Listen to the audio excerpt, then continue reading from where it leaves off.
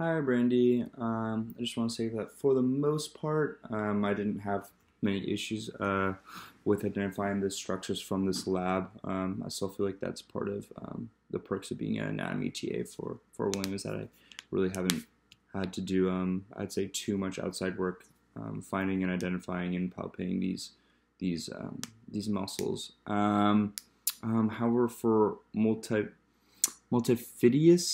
multifidus and rotators.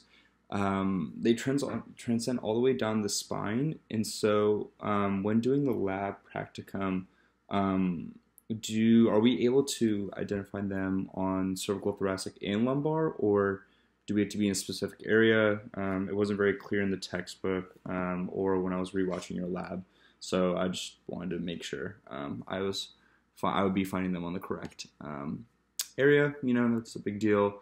Additionally, with multifidus rotators and semispinalis capitis, I feel like I'm in the right region for the most part when I'm palpating on myself, as well as for on my family members. We're practicing on my sister, mom, and dad, but I'm not feeling much of an activation when I'm engaging them correctly, as stated by you, the book, as well as I've been watching some online videos, and so I'm just a bit confused. I don't know if I'm supposed to be.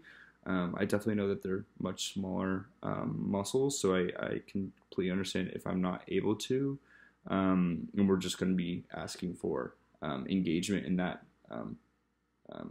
way that the muscle acts. But I'm just having a hard time, even though I've reread the textbook, rewatched the lab from last week, watched some videos online, but I just can't really feel it. So if there's a way that we could review them on Tuesday or at least address it, that'd be awesome. If not, no worries. I'll just talk with a couple of couple of my classmates, and we can discuss it as well. But thank you very much. But for the most part, I'm not really having any issues. It's been not bad. I thought this was going to be a lot worse, given that we're not going to be hands-on in lab. But for the most part, it's not so bad.